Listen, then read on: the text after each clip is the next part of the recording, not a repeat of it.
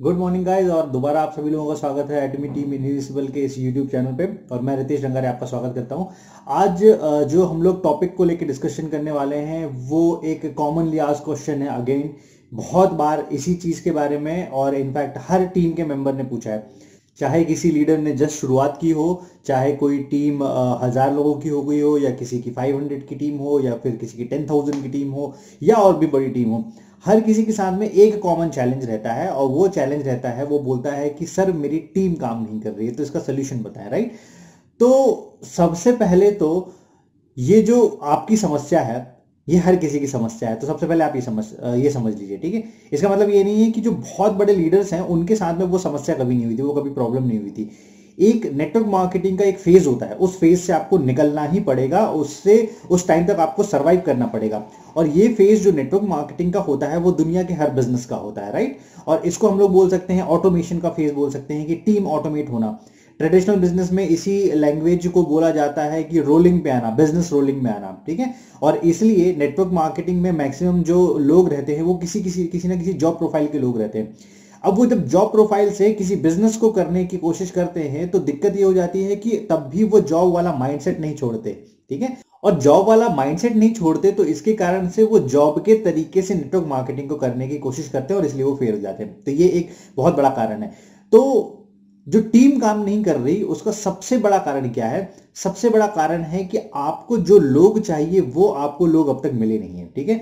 और अगर आप मिस्टर हेंगिल पार्क सर का लेक्चर देखेंगे तो उन्होंने एक लेक्चर में बात बोली थी जो मैंने पिछले लेक्चर में भी अपनी बताया था, इंडिपेंडेंट लीडर्स का मिलना, ठीक है। अब इंडिपेंडेंट लीडर क्या होता है? एक इंडिपेंडेंट लीडर वो लीडर होता है जो लीडर बिल्कुल वो सोच रखता हो जो मिस्टर हेंगिल पार्क सर ने रखी है, जो शायद संजय मेश्राम सर की है, जो शायद किसी और लीडर की भी होगी। राइट।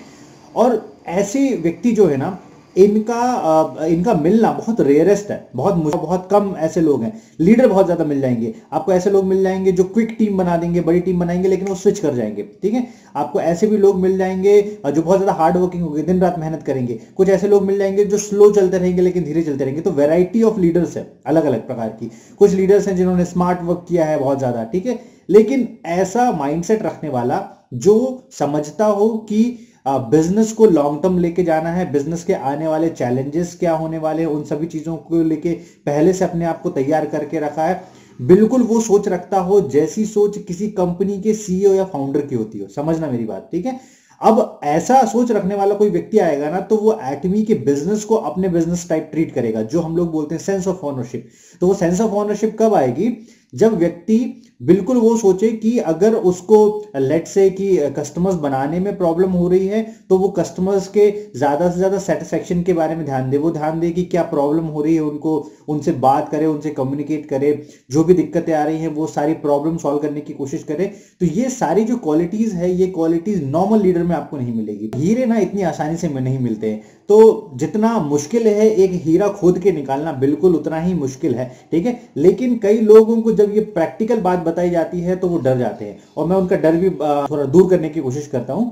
सबसे पहली बात है कि जरूरी नहीं है कि आपको वो हीरे मिल रहे नहीं, आपकी टीम में ऐसे कितने लोग हैं जो उन हीरे को ढूंढने में लगे हुए हैं, ठीक है। हो सकता है एक ऐसा नॉर्मल व्यक्ति जो शायद डायमंड नहीं है लेकिन वो अपनी डायमंड क्वालिटी रखने वाले, वो ऐसा माइंडसेट रखने वाले जो सीईओ हेंगिल पार्क सर का सोच है वैसा सोच रखने वाले व्यक्ति तक पहुंच जाए और वो व्यक्ति ज्वाइन कर ले। अब जब ये व्यक्ति आता है ना, ये व्यक्ति पूरा गेम चेंज करता है। तो नेटवर्क मार्केटिंग में आपका बड़ा टीम साइज बनाना मैटर नहीं करता। बहुत सारे ऐसे लीडर्स हैं जिनका शायद 10,000 लोगों का टीम साइज है, 5,000 लोगों का टीम साइज है, 1,000 लोगों का टीम साइज है, किसी का 50,000 लोगों का टीम साइज है, फिर भी उनके पास में ऐसे जेम नहीं है। तो ये जेम कहां से मिलेंगे? अगर आप सबसे पहले आप में वो क्वालिटी लाएंगे। आप वही लीडर बनिए, वही रिस्पॉन्सिबल लीडर बनिए, वही रिस्पॉन्सिबल माइंडसेट रखने वाला व्यक्ति बनिए जो आप चाहते हैं कि आपकी टीम में बने। और एक बार अगर वो चीज हो गई तो लोग ऑटोमेटिकली आपको देख के आपकी टीम को ज्वाइन करना स्टार्ट करेंगे। तो ये माइंडसेट बनाना सबसे ज्यादा जरूरी है। टीम काम नहीं कर रही तो टीम से काम करवाने के हजारों तरीके हैं और टीम को हजारों तरीके से मोटिवेट किया जा सकता है। लेकिन आप समझने की कोशिश कीजिए कि वो सारी चीजें शायद टेम्पररी होंगी, क्योंकि नेटवर्क मार्केटिंग या बिजनेस को जबरदस्ती बिल्कुल नहीं कराया जा सकता। तो मान के चलिए कि मैंने बहुत सारे सोल्यूशन दे दिए कि आप अपनी टीम में ये पर्टिकुलर एक्टिविटीज कर सकते हैं। उन सारी एक्टिविटीज के कारण जो है आपकी टीम टेम्पररी एक्टिवेट हुई लेकिन फिर डीएक्टिवेट हो गई। किसी लीडर ने बहुत तेजी से 1,000 लोगों की टीम खड़ी किया 2 महीने में, लेकिन वो 2 महीने के बाद में गायब हो गया। तो ऐसे लोग नहीं चाहिए। तो आपको ऐसे लोग मिलेंगे कब, जब आप कंसिस्टेंट होंगे। जितना ज्यादा आप लगातार काम करेंगे, ऐसे लोगों के मिलने के चांसेस आपके बहुत ज्यादा बढ़ जाएंगे। ठीक है, एक ही उसका सोल्यूशन है कि आपको continuously you have to keep walking, बस इसके अलावा कोई दूसरा सोल्यूशन नहीं है। आपको लगातार चलते रहना है। जितना रिक्रूटमेंट करेंगे उनमें से कोई भी व्यक्ति निकल सकता है, वो नहीं निकलेगा तो उनका जो नेटवर्क है उसमें से शायद कोई ऐसा व्यक्ति निकल सकता है।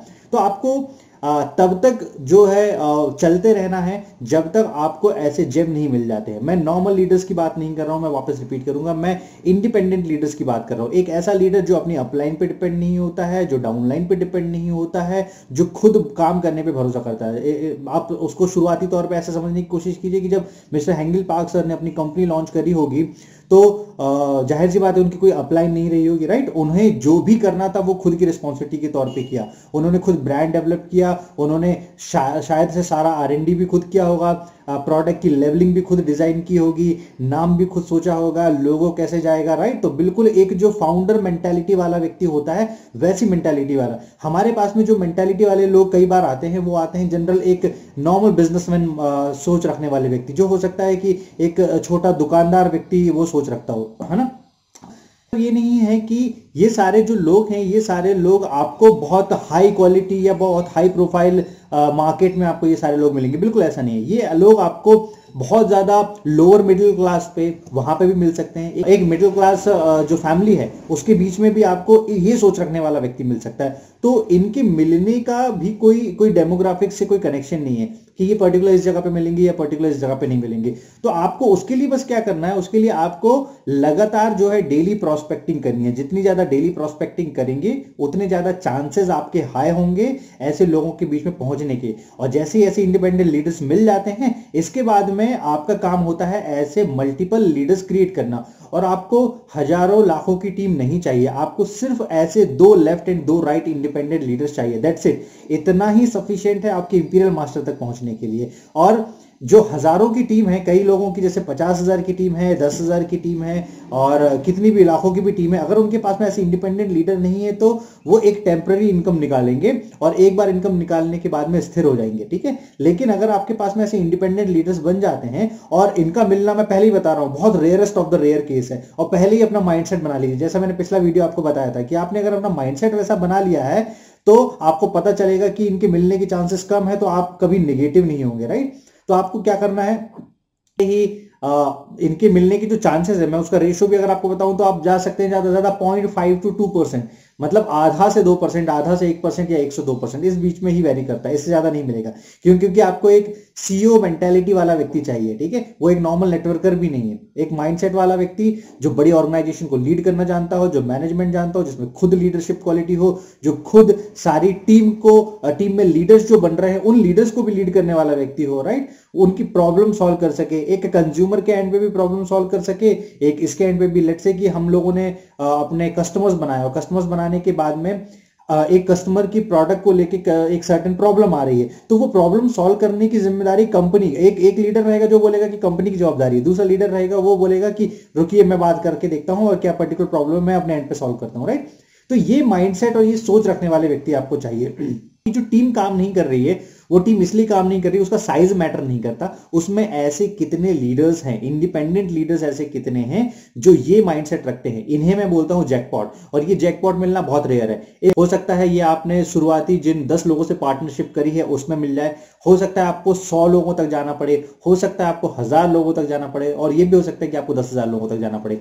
तो क्योंकि ये लक है, ठीक है, और काफी definitely network marketing professional business है, लेकिन ये लक का भी बहुत ज्यादा बिजनेस है। और उस लक को अगर आपको साथ में लेके आना है तो उसके लिए सबसे ज्यादा जरूरी भाग है कंटिन्यूसली रिक्रूटमेंट्स करते रहें, ज्यादा से ज्यादा पार्टनरशिप करें, ज्यादा से ज्यादा लोगों को अपना टीम का भाग बनाएं, और उसके कारण आपके चांसेस हाई हो जाएंगे ऐसे जैकपॉट्स मिलने के। और जब वो जैकपॉट वो मिल जाएगा, उसका भी माइंडसेट आप यही बना के दे दें तो वो भी इस माइंडसेट के साथ में कंटिन्यूसली हंटिंग करते रहेगा। तो ये इकलौता है, इसका कोई शॉर्टकट नहीं है। कोई भी अगर आपको ये बताने की कोशिश करता है कि इंपीरियल बनने का शॉर्टकट है, सेल्स मास्टर बनने का शॉर्टकट है, किसी का नहीं है। ये जो प्राइमरी मेहनत, ये जो प्राइमरी परेशानी आपको हो रही है ना, ये परेशानी मुझे भी हुई है, ये परेशानी संजय मिश्राम सर को भी हुई है, ये परेशानी हैंगिल पार्क सर को भी हुई है, इससे कोई भी नहीं बचा है। तो ये 1 से 1.5 साल का जो समय होता है, ठीक है, शुरुआती, और लगातार मेहनत करने के बाद में भी बात करता हूँ, नेटवर्क मार्केटिंग का फेज ही वो होता है, उसमें आपको बहुत परेशानी जो है वो फेस करनी पड़ेगी। नेटवर्क मार्केटिंग की जगह आप अगर आप रेगुलर बिजनेस भी एक अगर बना देंगे ना, तो भी कोई आपको बदलाव नजर नहीं आएगा। ये समस्या आपके साथ में चलेगी, ठीक है, जब तक टीम ऑटोमेट नहीं हो जाती है। काफी लोग पूछते हैं कि सर ऑटो सेल्स मास्टर बनने के लिए कितना टीम साइज चाहिए, तो उसके टीम साइज का कोई रिक्वायरमेंट नहीं है। जब तक ऐसे इंडिपेंडेंट लीडर्स आपके पास में नहीं मिलते, तब तक आप उस टीम साइज के बारे में बात करने का कोई मतलब नहीं बनता, राइट। और वो हो सकता है आपको शुरुआती 10 लोगों की टीम में मिल जाए, या फिर 100 लोगों की टीम में मिल जाए, या 1000 लोगों की टीम में मिल जाए, जैसे कि मैंने पहले भी आपको बताया। तो यही बात है कि टीम का काम करना तब से शुरू हो जाएगा, ऑटोमेटिकली शुरू हो जाएगा, क्योंकि लोगों की उम्मीदें बहुत कम टीम साइज में बहुत ज्यादा हो जाती है। और जैसे ही, और बहुत कम टीम साइज के बाद में मेरी टीम में ही जैसे लेट्स से लीडर्स हैं, और वो खुद एक्टिवली पार्टिसिपेट नहीं करते, आज तक उन्होंने कभी कोई जूम मीटिंग नहीं करी होगी, कभी कोई इनिशिएट नहीं किया होगा, कभी खुद से कॉलिंग नहीं की होगी किसी लीडर को, कभी कुछ नहीं किया होगा, वो सिर्फ एक कॉल करके पूछते रहते हैं, सर मेरी टीम में कितने लोग लग गए हैं, या मेरी टीम में एक साइड जो लोग लग रहे थे वो लोग लगना बंद हो गए हैं, राइट, जुड़ना बंद हो गए हैं। तो ऐसे लीडर, ये लीडर्स को मैं इंडिपेंडेंट लीडर्स नहीं मैं बोलता हूं, मैं उन रिस्पॉन्सिबल लीडर्स को बोलता हूं जो हर चीज की खुद जवाबदारी लेते हैं। और ऐसे लीडर्स लॉन्ग टर्म के लिए सर्वाइव नहीं कर पाएंगे, ये थोड़े टाइम के लिए आएंगे, थोड़ा पैसा बनाएंगे, हो सकता है तुक्के में नेटवर्क मार्केटिंग में शायद सफलता भी इनको मिल जाए, लेकिन वो रिस्पेक्ट अर्न नहीं कर पाएंगे। तो अगर आपको एक मान सम्मान के साथ में लॉन्ग टर्म जाना है और बड़ी सफलता हासिल करनी है, लगातार सफलता हासिल करनी है, लॉन्ग टर्म सफलता हासिल करनी है, कंसिस्टेंट सफलता हासिल करनी है, और एक स्थिर सफलता हासिल करनी है, तो उसके लिए सबसे प्राइमरी क्राइटेरिया है आप लगातार रिक्रूटमेंट करते रहें, लगातार प्रोस्पेक्टिंग करें, लगातार लोगों को बताएं, ताकि आपकी प्रोबेबिलिटी है वो उतनी ज्यादा बढ़ जाएगी, ऐसे लोगों के मिलने के चांसेस ज्यादा आपके बढ़ जाएंगे, राइट। तो मैं ये नहीं बोल रहा हूं कि इसके अलावा बाकी के जो लीडर्स हैं वो लीडर्स काम नहीं करते, डेफिनेटली वो लोग काम करते हैं, लेकिन शायद वो विजन नहीं रख पाते हैं, वो सोच नहीं रख पाते हैं जो शायद मिस्टर हेंगल पार्क सर की रही होगी, ठीक है। तो आपको अगर उनके जैसा बनना है, तो आपको बिल्कुल सीधी सी बात है कि उनको एग्जैक्ट वही कॉपी करना पड़ेगा जो उन्होंने किया, वही एक्टिविटीज करनी पड़ेगी जो उन्होंने किया, वही चैलेंजेस भी फेस करने पड़ेंगे जो उन्होंने किया। इसके अलावा कोई दूसरा शॉर्टकट बिल्कुल नहीं है ना। और सिर्फ 2 से 3 साल भी अगर आप इसको कंटिन्यूसली कर लेते हैं, तो आपको सारे उस प्रकार के लोग मिलना शुरू हो जाते हैं। और एक बार अगर आपको, एक मैं और अच्छी चीज बता रहा हूं, एक बार अगर आपको वन टाइम वैसा वो लीडर मिल गया, तो आपको वैसे लीडर मिलना कंटिन्यूसली स्टार्ट हो जाता है। ये मुझे नहीं पता है कि इसका जादू क्या है, बट ऐसा होता है, ठीक है। अगर आपको एक बार वो लीडर मिल गया, तो ऑटोमेटिकली ऐसे लीडर्स जो है आपसे अट्रैक्ट होना स्टार्ट कर देते हैं, और आप बोल सकते हैं कि यूनिवर्स शायद उसके लिए आपको सपोर्ट करता है। बट ये जो तरकीब है, ये तरकीब काम आती है। तो आपको हंटिंग तब तक आपकी जारी रखनी पड़ेगी, कंटिन्यूसली वैसी प्रोस्पेक्टिंग आपको करनी पड़ेगी। सो आई होप गाइज ये जो वीडियो है वो आपके लिए काफी ज्यादा नॉलेजेबल रहा होगा। और कोई भी अगर आपको इसके बारे में फीडबैक देना चाहते हो तो प्लीज कमेंट पे फीडबैक दीजिए, चैनल को जरूर सब्सक्राइब करें, ज्यादा से ज्यादा शेयर करें, और 11 नवंबर के लिए प्रिपेयर रहें। So all the best to you, thank you so much all.